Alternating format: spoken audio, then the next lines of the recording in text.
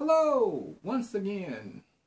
Welcome to Theology 333, the African American Religious Experience. I am Professor Gregory Jones, and I am bringing you session 10.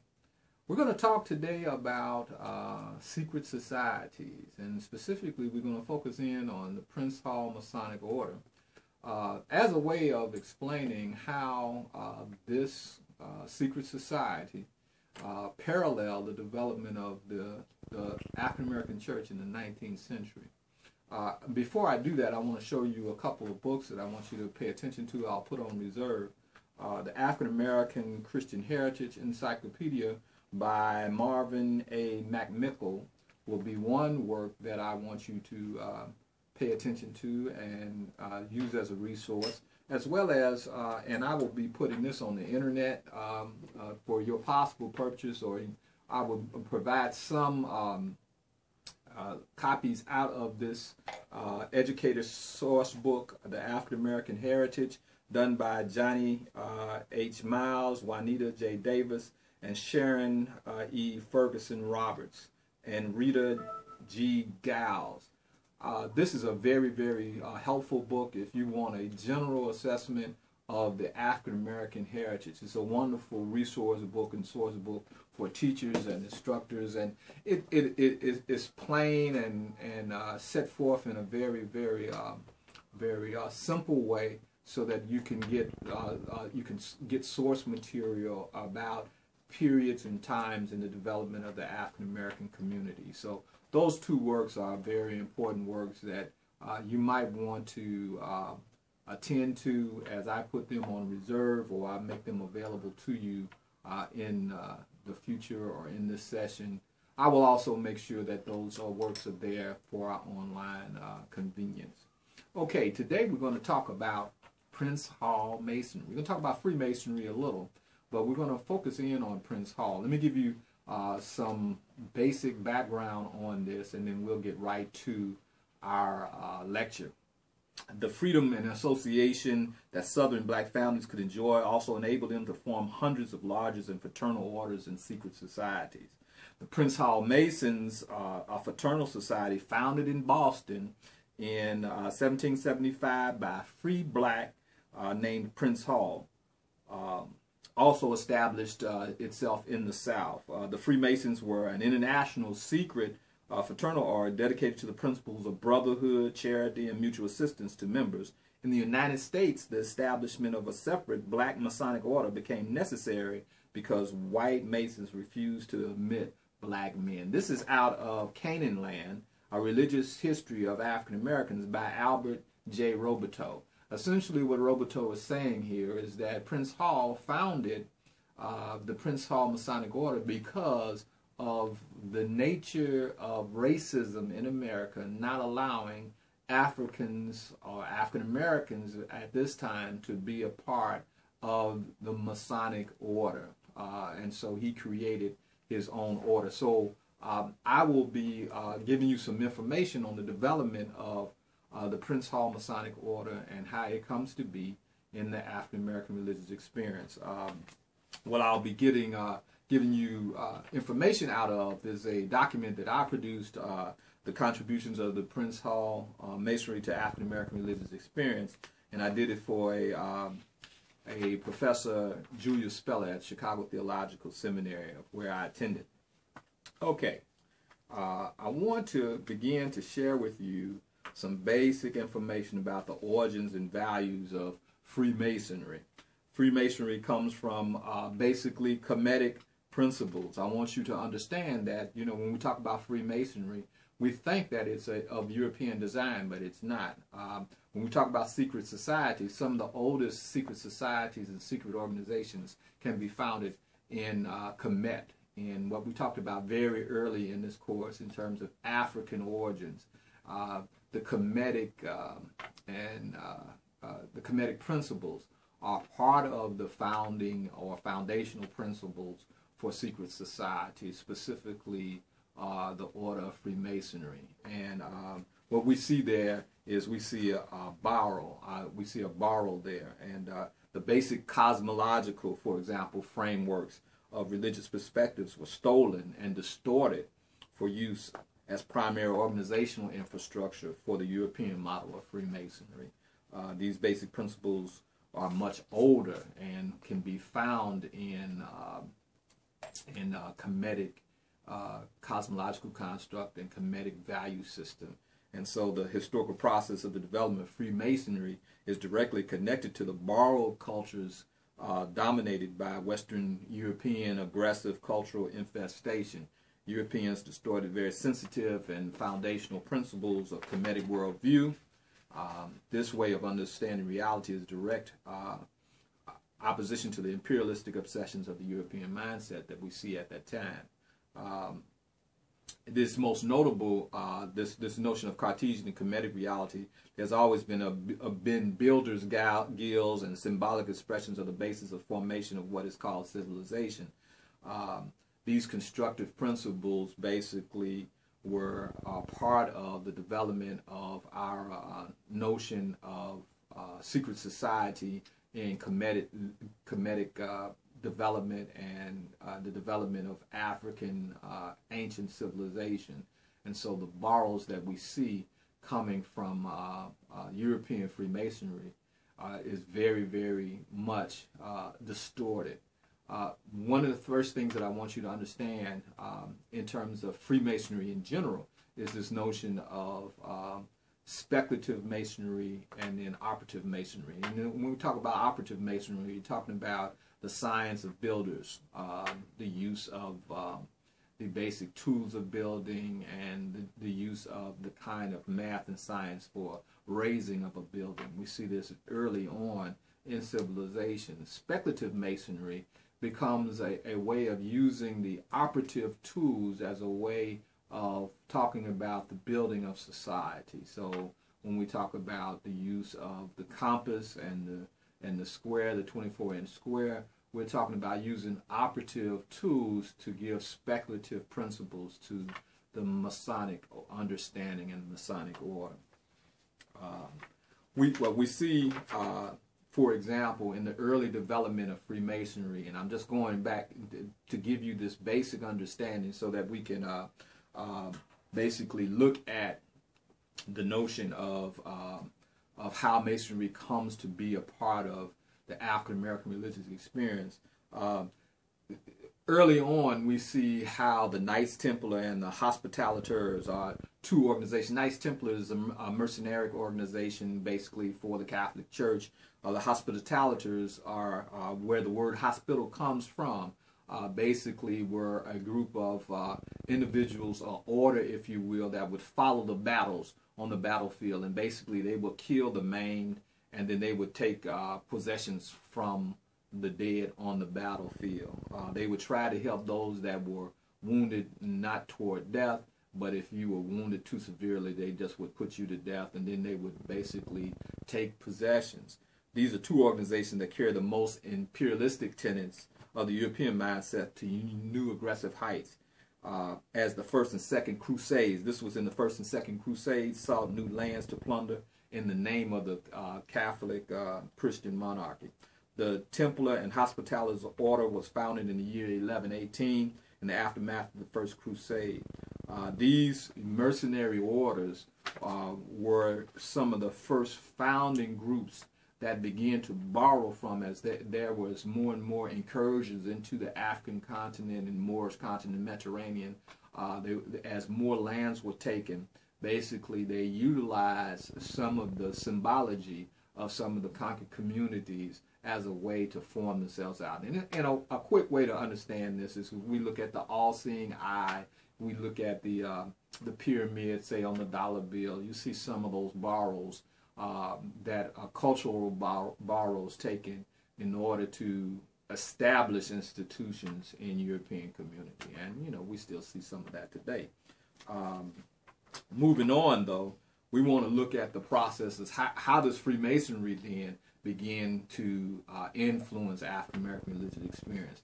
Now, you got to understand that, as it moves from that historic mercenary kind or imperialistic tenet to a more humanistic kind of organization, secret society, it begins to borrow some positive notions of building and upbringing in society. It's about the business of creating an infrastructure of leadership that allows individuals to be able to function in the social milieu.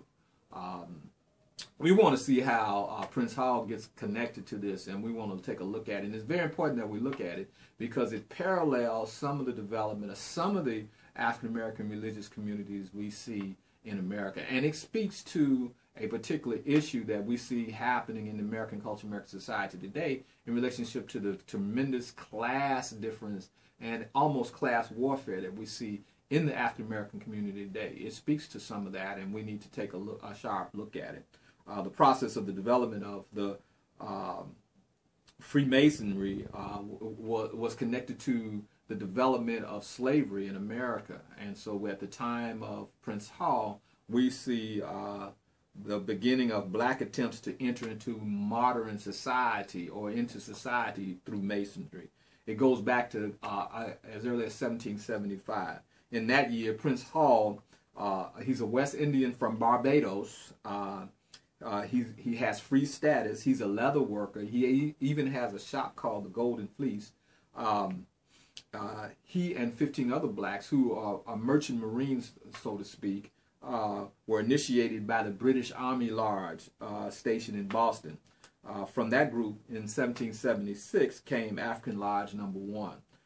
The new lodge's bylaws embodied two ideal principles to the founders of Freemasonry among African Americans. First, the Masonic promise of a new society was stated as all preferment among us is by real worth and personal merit only. In other words, those individuals that are around you have to have real value and they have to have real worth as an individual in relationship to others. That's the first one. The second idea that black Freemasons were an elite was incorporated. We will admit no one not having a tongue of good report. That simply means that if there was one individual that thought that you didn't have a good report, then you could be kept out of the association. And so these two ideas, you're looking for people who have personal merit and personal worth, and you have to have people who are of good report. It's kind of where Prince Hall is beginning to seat this organization. The Provisional African Lodge Number 1 ultimately became a full Masonic lodge, African Lodge 459, when in 1787 Prince Hall applied for and received a charter from the Grand Lodge of England itself, one of the mother lodges of Freemasonry. So we have some of the origins there. We take a look at that. We want to take a look also at some of the other things that are happening in terms of why Freemasonry becomes so important to the African American community. The other thing that I want you to pay special attention to is that there's a parallel. Prince Hall also becomes a preacher, a Methodist preacher, and we see early on, when we look at the list of who is involved in the secret society, it's a parallel in terms of the leadership of that time in the African American community. Many Masons are also African American preachers who are participating in developing churches, in organizing churches, in presenting themselves as leaders inside the community. The vision of Prince Hall was to use Masonic principle to open doors of influence to serve the interests of African Americans and gain status as full citizens of American society. This was supported only by a few of the white Masonic brothers. This is something that is basically happening inside the African American community. And so what we have to talk about very briefly is this whole notion of assimilation and accommodation in the African American community and the pursuit of middle class values. And so one of the things that Prince Hall, one of the strategies, understand, African American people are in America now, Africans in America, they're trying to figure out, how do we survive? How do we resist? How do we survive? And how are we liberated from racism? Racism is a constant in the context that they're living in. One of the ways that Prince Hall is thinking of overcoming this racism, this specter of slavery, is to become middle-class leaders in their community to own property, to be educated, and to be organized. And so he sees Prince Hall Masonry, or Masonry in general, but Prince Hall Masonry, his particular form of Prince Hall Masonry, as a way of addressing this. And the reason why he creates the African-American Prince Hall lodges is because he has kept out Albert Pike, and the whole notion of Freemasonry by white Americans sees bringing Africans and African Americans into the organization as something that can't be tolerated, and it's because of the nature of what racism is doing to American culture, American society. It's the same specter of division and horrific relationships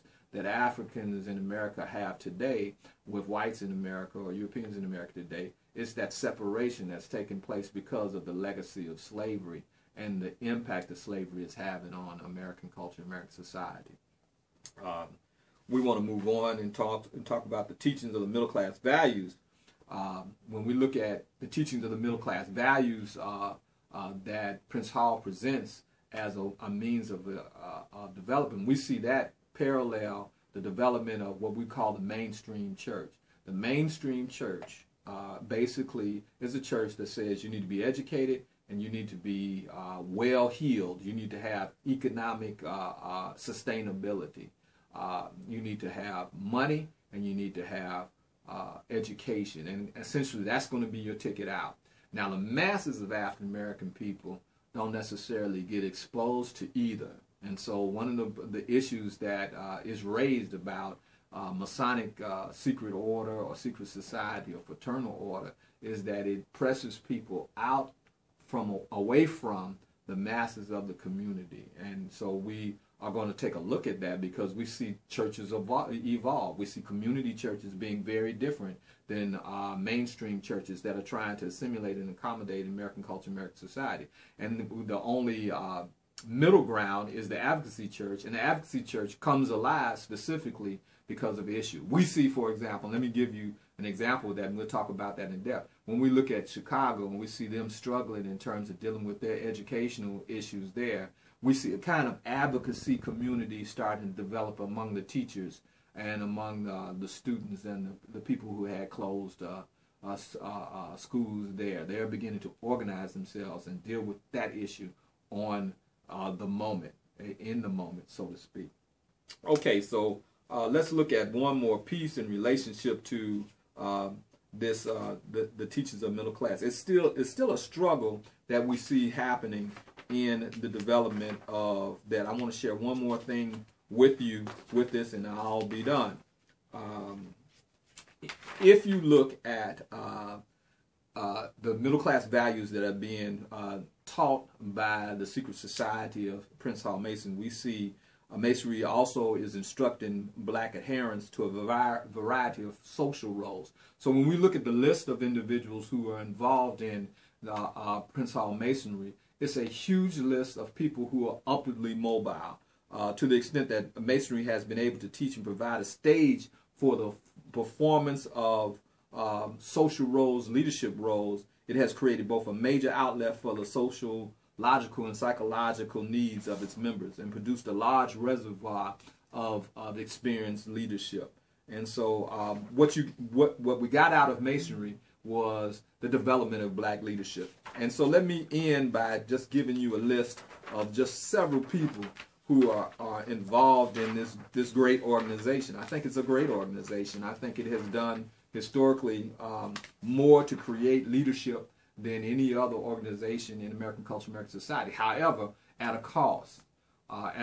It has, in effect, separated or provided separation between the masses of African Americans and those who would seem or perceive to be upwardly mobile. And so those bridges have to be built back into the masses of African American community for Prince Hall Masonry to truly become the effective organization that I think Prince Hall envisioned it to be. Let me just give you a few lists and then we'll be done. Robert Sinstack, the founder of the Defender. Richard Allen, the founder of the Bishop of the AME Church.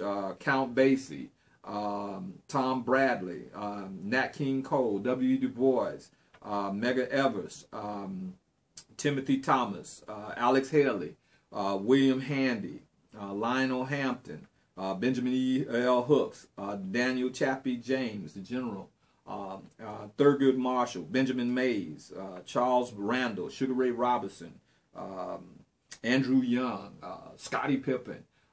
Almost any person that you see having status is also connected to Prince Hall Masonic Order. And so we want to thank Prince Hall for developing an organization that created a whole reservoir of leadership. And I want you to pay special attention to the parallel of the development of Prince Hall Masonry and the evolution of the institutional church, which we will talk about next time. Thank you.